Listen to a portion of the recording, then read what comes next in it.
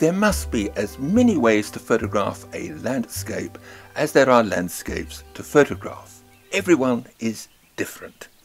Landscape photography is more than photographing your local surroundings, which in some quarters is thought to be easy because it is static and it won't run away. Much of its success is to turn up at the right place at the right time, a hidden skill that eludes many photographers. The photographer needs the right sort of sun. Therefore, a knowledge of weather patterns is just as important as photographic expertise. Another quality is patience. This is only 2/3 of the answer. The remaining 1/3 is knowledge of location. Otherwise, it is like trying to photograph dance without understanding the choreography. However, with landscape photography, there are elements beyond the control of the photographer, where success can even be down to luck. The best landscape shots are on your doorstep, but that could be difficult if you live in a large town or city.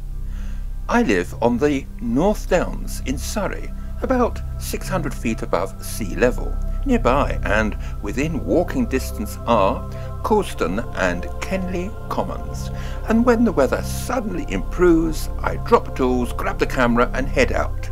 Here are a few shots taken over recent years.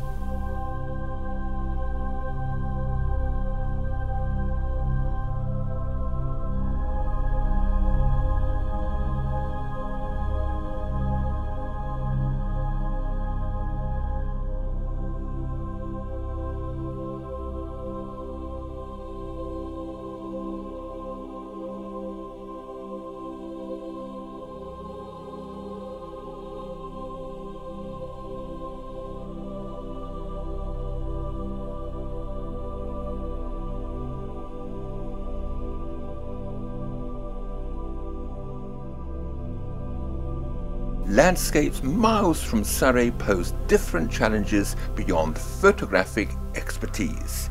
You may plan a day out. I run photographic holidays, but we are stuck with the same problems: weather and prior knowledge of the place that is important for composition.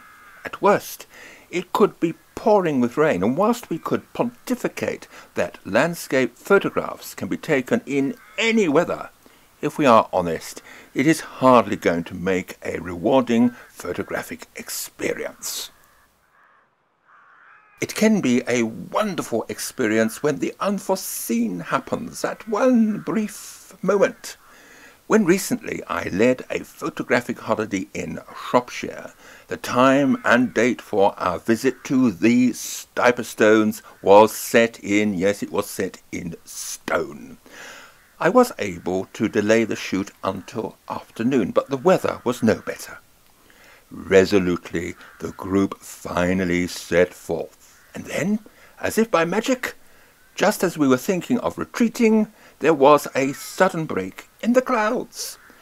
I have walked the Stiperstones many times, so I knew where to stop. Furthermore, on another visit earlier in the year, that presented similar problems. Now that experience was absolutely invaluable to us now. Guaranteeing good weather is difficult, and when it works, other people have the same idea. My work often takes me to Craven country in the Yorkshire Dales. Courtesy of a HF hotel at Ayrton, I have been able to access the stunning delights of Malham Cove, sometimes with my photographic group, when hardly another soul is present, and even on good photographic days. It is the nearest I get to living there.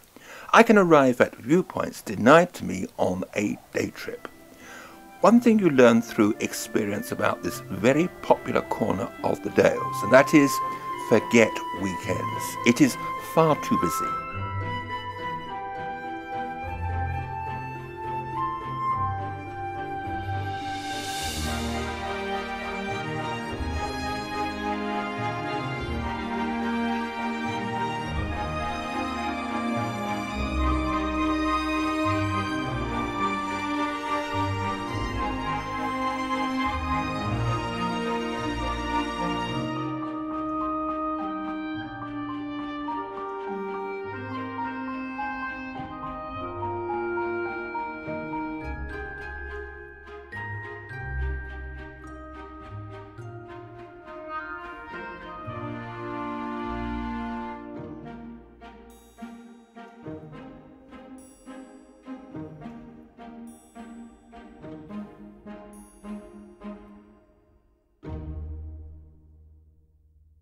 It is important knowledge like this that establishes the real landscape photographer. As for technique, well, I shoot on aperture priority most of the time at f8 or 11 with a zoom lens over the mid-range. I spot meter using the electronic finder, underexposed by -0.3 EV, keep the ISO at 200 and then save to RAW and adjust in Lightroom. I don't take anything else. See my photo soundbites for more information about technique. But this is not enough. Equally important is research and understanding weather patterns, even if it means just listening to the weather forecast before leaving home and then perhaps deciding that it might be best to do a shoot somewhere else. The so-called golden hour has become a cliché, when in fact you can experience it most of the time from November through to February. A photographer who understands basic photo technique and other factors related to landscape photography should be able to take a decent image at any time of day and month, at the right time and in the right place. That is the real craft of landscape photography, not sticking to well-worn patterns started by others which then everybody follows. In preference, don't just join the queue.